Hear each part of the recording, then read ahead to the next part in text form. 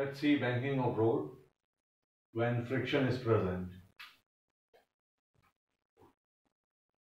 So far we have seen that if we have a circular track and a car is moving on that, that's the top view. If you draw the cross-sectional view of this road,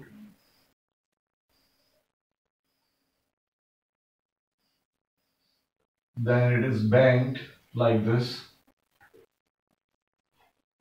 and we found that tan theta is V square upon Rg.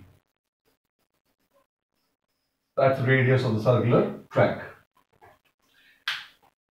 Car is moving and road is not flat like this, it is banked. That's a cross-sectional view which you look here. In this view, this car is going inwards. Remember, velocity is what? Inwards. Cross for in. This is the situation when friction is not present. Fr is 0. If this car decreases its velocity, it will slide down. If it increases, it will go up. Now we'll see a case where friction is present. Coefficient of friction between tires and road is mu. And we are interested in finding maximum velocity which a car can maintain on a banked road. Mu is present, and our aim is to find an expression for V maximum on this banked road. The only difference is now friction is present. So what happens?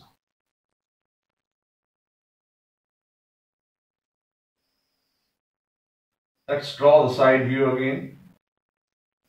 Cross-sectional view of the road. This is theta. That's your car. Downward force is mg. Normal reaction is coming from this side. This is n.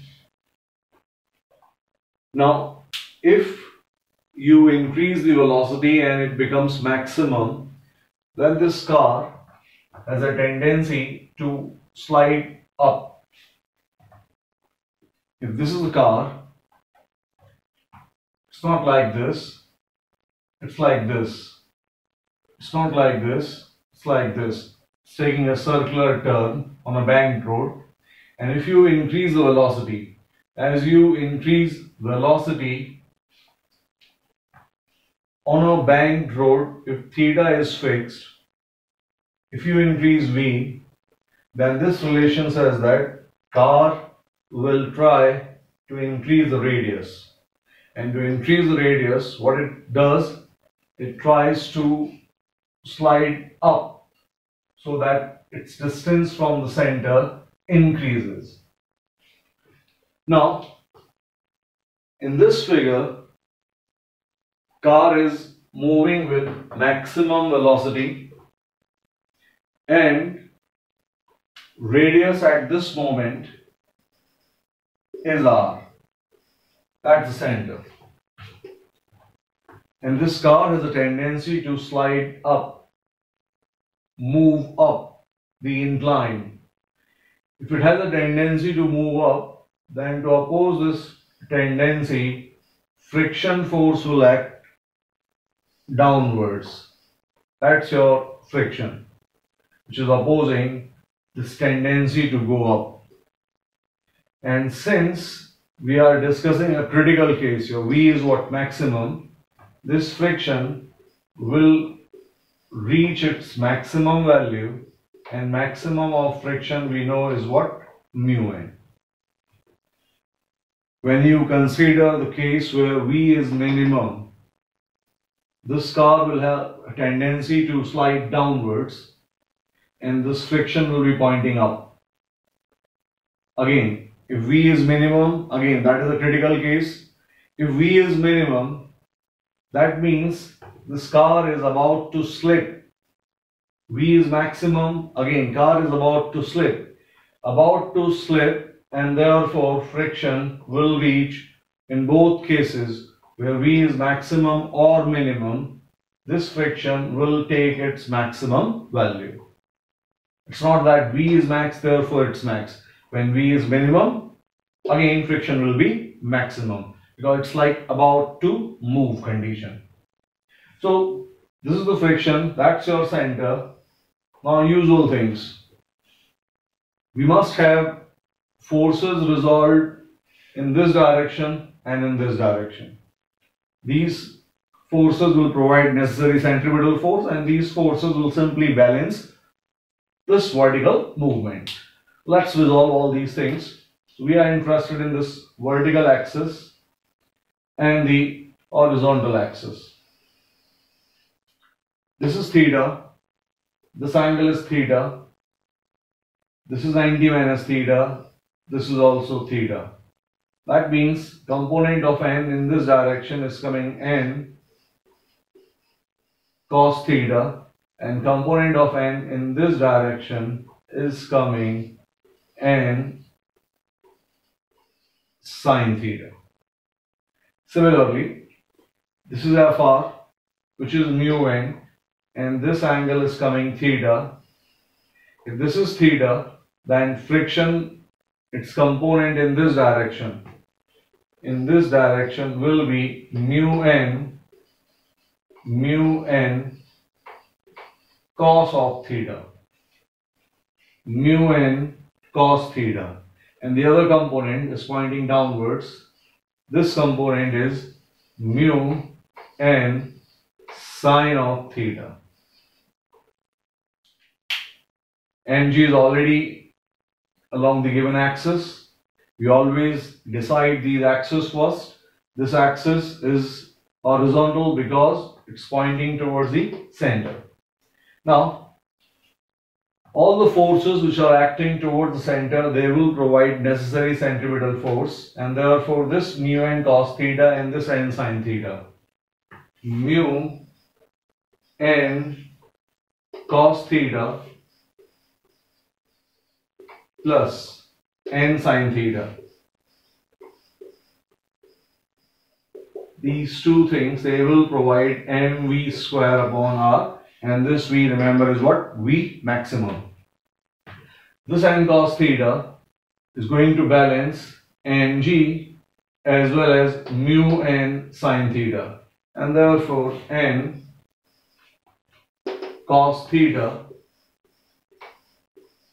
is equal to what? Mu n sin theta plus mg. Mu n sin theta plus mg.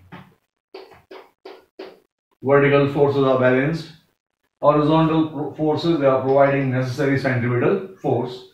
Now shift this mu n sin theta to the left side, and then you can take n common. If you shift this side, this becomes n times cos theta minus mu sin theta, which is mg. N common, cos theta minus mu sin theta is coming what? Mg. Now let's divide this equation and this equation. This is equation number 1 and this is equation number 2. When you divide these equations, n, these things are cancelled, and therefore this becomes mu cos theta plus sin theta divided by cos theta minus mu sin theta is coming what? M cancelled. This is coming V square upon Rg. Now, from the whole part, take cos theta common. When you take cos theta common, it will become mu plus, if you take cos common, this is sine upon cos. What is sine upon cos? Tan theta. You get mu plus tan theta divided by cos is common. This is 1 minus, you take cos common, sine upon cos again is what? Tan. 1 minus mu tan theta, which is coming v square upon rg. This is the expression when car is moving on a rough road, friction is present and its velocity is what? Maximum. This is the expression for banking which you will get. Now let's see if this result is correct or not. This is a general expression in terms of mu. If you put mu 0, then it becomes this situation only. And let's see if it matches with this part. If you put mu 0, this is gone. Mu 0, this is gone. You are left only with what? Tan theta, which is coming what? V square upon Rg, V square upon Rg. Hopefully you understood how to handle this question, which is based on friction and circular motion both together. Again, simple things are what? You have to take this car, find out all the forces, resolve the forces, and then handle all those forces along a given axis. This car, because of maximum velocity, has a tendency to slip up the incline or up the bank, and therefore friction is pointing downwards. And remember, if V is max or V is minimum, in both cases friction will become what? Maximum. This is the property of static friction. It becomes what? Maximum when skidding or slipping is about to happen. That's the reason it is what? Maximum. When you go for V minimum, that is an exercise for you. You should try that part. For V minimum, only thing is what? Change the direction of friction. Once you change the direction of friction, there will be two components, one like this and the other like this, and then I hope you can handle that. Once you get the answer, again use the same trick, put mu 0. If you get tan theta as V square upon Rg for V minimum, that means your answer or your method was correct. Note down everything.